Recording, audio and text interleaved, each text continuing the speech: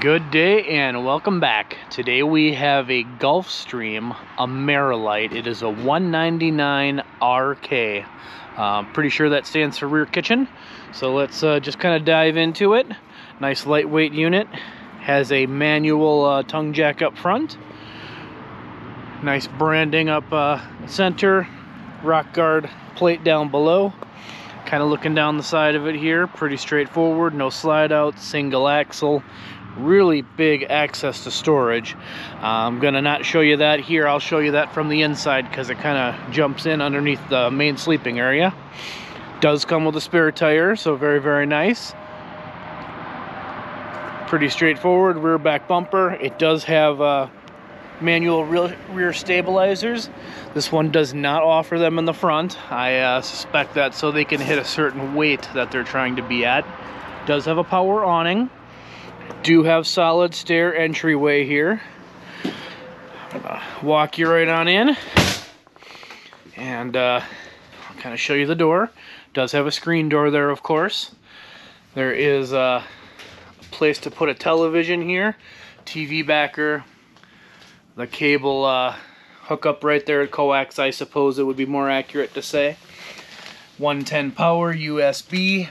Down below you got storage on the foot of the bed, or head I suppose, depending upon how you want to sleep in here.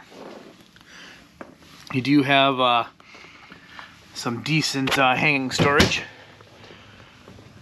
Nice shelf up top over the bed, kind of a nice little feature.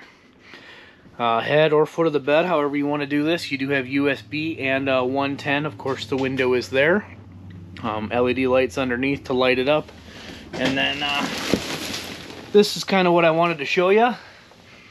This is a huge amount of storage. There's that big access port, and then you have all of this room. If you look closely here, this is the rounded face, the cap. You have a little bit of storage there for kind of a direct access there as well. So kind of cool that they do that. I don't think I've seen that done before. To give you just a little bit more space. It does have interior speakers. There's one hanging out right there. Right in here is where you've got your control panel. And kind of go into some of these cabinets and drawers and whatnot. This is a jackknife couch, so it'll come down kind of like a futon. Kind of lifts up. There's some storage down there. And then of course it folds down flat. Definitely another space for sleeping if you guys run into it, or need it, I suppose would be the more accurate terminology. Light underneath there. Stereo is over this direction.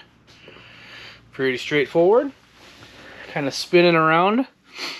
Nice little booth dinette. It's not overly large, so one person on each side would comfortably fit. If you guys were small people, you could potentially do two. Just kind of show you there's a power outlet down there, so that's kind of nice.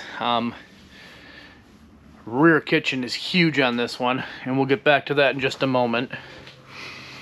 But you do have plenty of space in the fridge freezer combo here. It is 12 volt, does give you plenty of options on how you like to run it. If you look right here, your performance, eco, temperature settings, all that good stuff. So pretty nifty. Pantry storage, I imagine, is what this would most commonly be used for. Kind of right by the fridge, makes sense. And we're going to kind of get back over to this kitchen area again because it is very, very good sized. So just kind of looking in here, we're going to hit some weights. Looks like my sticker's coming down a little bit, but if you look on here, it's telling you that this thing's 3539. So from a weight standpoint, you're pretty good. Kind of gets you into some of the towing capacities that other ones can and can't do. Microwaves up top. It does have a 2-burner stove right here. I'm going to just kind of show you it's got a really good kitchen counter space, especially for a camper of this size. And they do a very good job with giving you options for storage. Again, smaller campers, smaller storage options, but they're utilizing every space available. heater is down below here, which is nice because it's actually blowing forward towards where you'll likely be sleeping when you need the heater, and not just blowing at the wall. A lot of times you'll find them hanging out over here and the heat doesn't move as much. So the only thing, my pet peeve about this camper is when you open this door, you can fit in here. I can fit right in this corner, but it's a tight fit. So that is my only pet peeve. I don't know how they'd fix it, but if I was gonna pick on it, that would be it. Kind of a give and take situation on these small ones, so I think it's a good compromise. Big bathtub. Shower, of course. You've got the dome up top for your head in case you're a little bit taller, and then a little bit of storage down by the john. I don't know if I went in here or not. I've been talking too much. Plenty of space, plenty of room. If the door is all the way open, you can easily do that, but just wanted to point that out. As always, any questions, comments, concerns, please let me know. I'd be more than happy to help you guys out. Thanks for watching.